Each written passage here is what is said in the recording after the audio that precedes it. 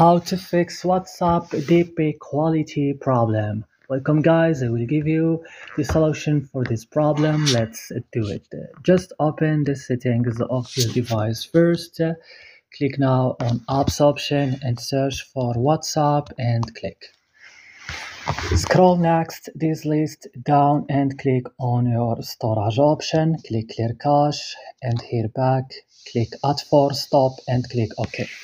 Go guys to Play Store or App Store and update your WhatsApp and restart your device, and that's it. So don't forget to like, also subscribe in this channel. See you next tutorial.